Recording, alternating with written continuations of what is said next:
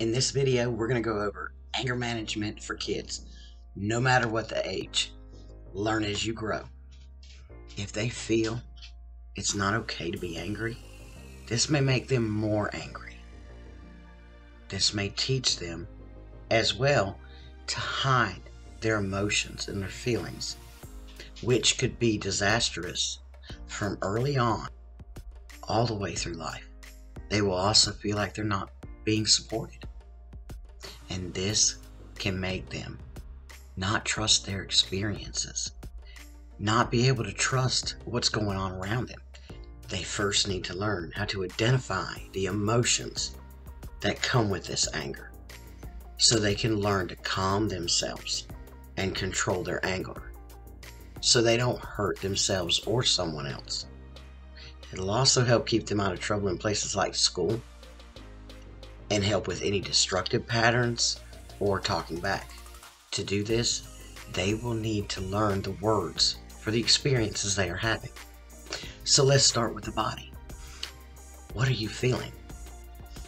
My palms are sweaty. My skin's hot. My heart's racing. Butterflies in the stomach, or that knot in the stomach. These are all signs, as well as tense muscles, breathing heavy, and not so nice thoughts. And then we need to get them familiar with the words that go along with these feelings and emotions.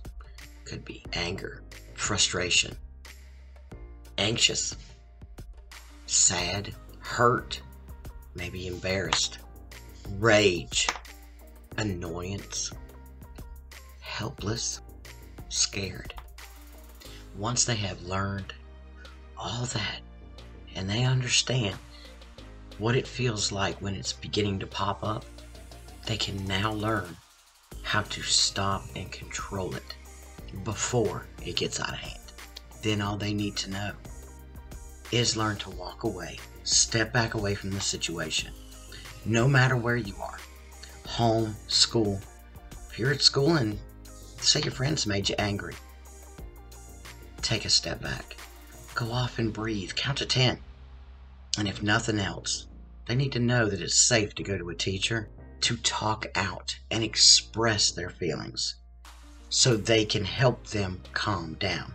And then they need to come to you when they get home and express those emotions. And the more they learn to talk about it, and the more they learn to take a step back, it's building their communication skills.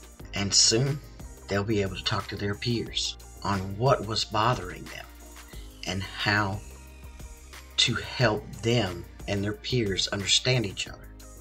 And all depending on the age, there are different breathing techniques for extremely young, a lot of different techniques. But as they grow up and they get older, they can do the same techniques that we can as adults. They can start out counting to 10 and breathing, even taking a sip of water and counting to 10.